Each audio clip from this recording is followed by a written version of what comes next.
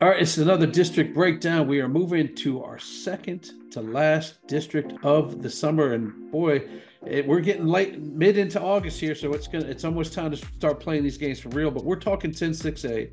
We talked about it last week how Forney has moved up, Longview has moved up. Forney and North Forney are no longer sharing the stadium. North Forney's got their own little joint out there, so that's pretty interesting. Talk to me about with these are two quality teams that moved up. Forney went what 3-4 rounds deep last year. North four 5 rounds deep. Sorry, that's right. They ran into Alito, and then that something happens there. And then Longview, you know how what Longview is. These aren't just little scrub teams that just got overpopulated and moved up to 6A. These are challengers. So talk to me about who are they going to challenge Brockwell for that district title? You got that, and then you've got North Forney, who gets Marcus Shavers over Yeah. as the head coach. And you know what happens when you have Marcus Shavers as a coach? Everybody wants to play for him with his enthusiasm and Yep. charisma. So we are seeing, like we talked about last week, all kinds of transfers and new names and elements. And the thing that really frustrated me at times about Forney last year is I felt they were a quarterback away from being really successful. And I think they've got their quarterback now. You got Nelson Peterson, and All that right. is related to Adrian Peterson as the quarterback over there at Forney. And he is getting all kinds of huge buzz. They're going to have him for a couple of years. I saw that Old Miss has offered him. So, I mean, this is not just, a half brother or brother who's just, in name. He is a great player. And so now Forney's got that quarterback. We know they got that running back. We got Javian Osborne. He had 2,000 yards last year, one of the running backs of the year. His district last year with Taylor Tatum was like running back university. So you got that coming in. You got Taj Jahill, who's just been offered by TCU at wide receiver. Their linebacking core is ridiculous with Landry Hopkins and Kelvin Riggins. And their offensive line, they got three guys in Cash Lewis and Jordan Caraway. The Forney Jackrabbits, Ward, are my pick to come up to 6A Woo. and be your 10-6A district favorite. Sorry to our friends in Rockwall ISD who have been kind of having the top spot on lockdown for the last few years. Forney is my pick to win this district award. What do That's you how think you about that? that's how you jump up to 6A, man. That's how you immediately get respect. Coach Fleener has got to be happy with the way Dixie just jumps right on here and hands him the district title without even playing the game. Right, But right here. My guy Fleer, they just hired Devontae Harris Ward as a cornerback coach, the yeah, Texas A&M star. I mean, this everybody wants to be in Forney ISD right now, and I think when we get a little bit lower on the district, you're going to see that even a little bit more. That it is infectious. Forney ISD and Kaufman County is the place to be. I saw an interview where Marcus Shavers was talking about how I guess Kaufman County, according to some metric, is the fastest growing county in the world or something, or at least in the United States. I'm going to say it's the world, Ward. And so, I mean, people want to go to Kaufman County. You talked about the stadium growth over there. We got two stadiums. I think they could have just stayed with one, but that's just me. And now everybody gets their own a little slice of heaven in Forney ISD. It is a fun ISD to watch. And we are 4 minutes into this thing, Ward. And we haven't even talked about Rockwall ISD, who are like the reigning and defending champions the whole time we've been doing this. But I got Rockwall as my number two team. You got Landon Locke coming back, a really talented quarterback and coming from that lineage. Jackson Stoner and Jameer Wilson are the two running backs that have to kind of step in. And you got Tristan Gooch, one of my favorite players. They always said in Gooch. Rockwall, the Gooch is loose. And he had over 1,200 yards last year. A lot of players, a lot of the recruiting people are kind of focusing in on Jack Duckworth as a player to watch. I got Rockwall as my number two team in this district, which means, again, we're going down this list. And I haven't mentioned Longview. I mean, you put Yeah. Longview in this district the last few years, they are pretty much your consensus number one. But Longview, Ward, they lost 15 3-year starters. How do you Yeah. lose 15 3-year starters? In my math, you only got 22 starters in the first place, Yeah. and 15 of them were on your team for 3 years. How do you Woo. replace that?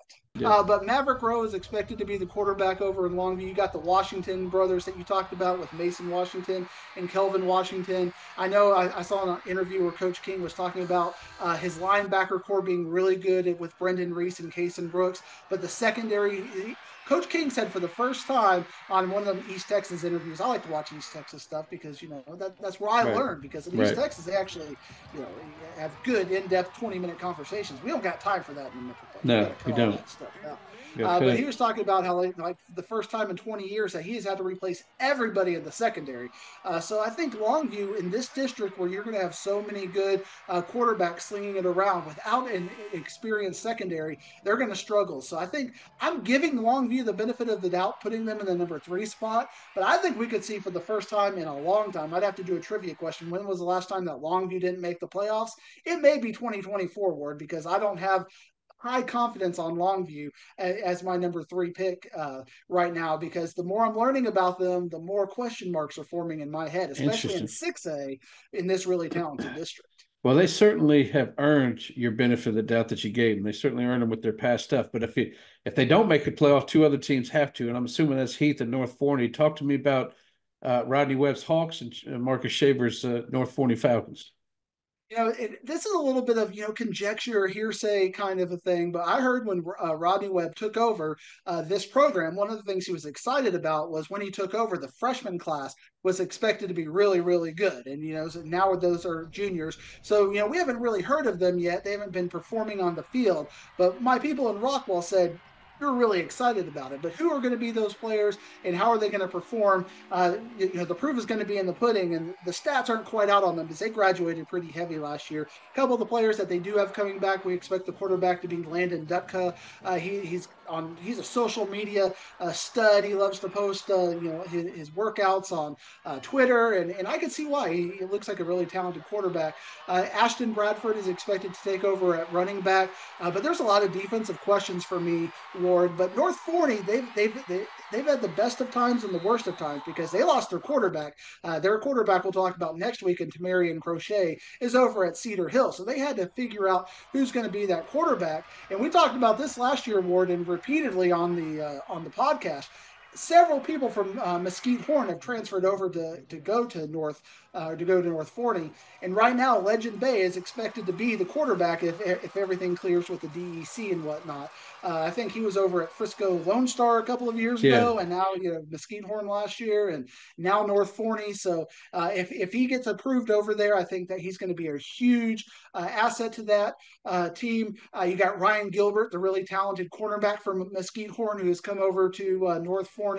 Josiah Turner, who was the district newcomer of the year in 7-5A, who was at Forney, moved across town to be part of this North Forney team. Kellen Sanders, Corday Woodward, 2 very talented running backs with Elijah Turner, who are expected to step in. Maybe one of them might get transitioned over to wide receiver. On paper right now, if all of the DEC stuff clears, all the UIL stuff clears, I think they're better than Rockwall Heath on paper. But because I have some of those questions right now, I think right now I'm going to tentatively kind of slide them back and have a little bit of a wait and see on them. But North Forney has definitely caught my attention this offseason of the work they've done in upgrading that team. Let's talk about the last 2 teams, which I think you probably have as the bottom 2 there, Legacy and Royce City. They got Tyreek Kofdroff coming back. He had 1,200 yards rushing last year. So, I mean, you got that kind of production at your running back coming back. Jace Oliver, their quarterback, is coming back. Brendan Anderson, kind of a fullback complement. Royce City likes to pound the ball. And they got the Rockwall offensive coordinator over there who's their new head coach. So I think Royce City is going to have to grow up a little bit in this district because it's gotten a lot better. I think they're going to be just on the outside looking in. Tyler Legacy, who ended up making the playoffs in this district last year, I've got as kind of the odd team out. Well, hit me with your 1 through 7. Maybe in the course of this podcast, you've decided Longview doesn't deserve to be in the top 7. So hit me with your 1 through 7 with all North Texas teams. Go. I got number 1, your Forney Jackrabbits. Number 2, the Rockwall Yellow Jackets. Number 3, I'll take the Lobos at Longview. 4, I'm going to stick with Rockwall Heath, but I reserve the right to change my mind based on as more news comes out. Number 5, North Forney. You can flip a coin with those 2 teams. Number 6, Royce City, and number 7, Tyler Legacy.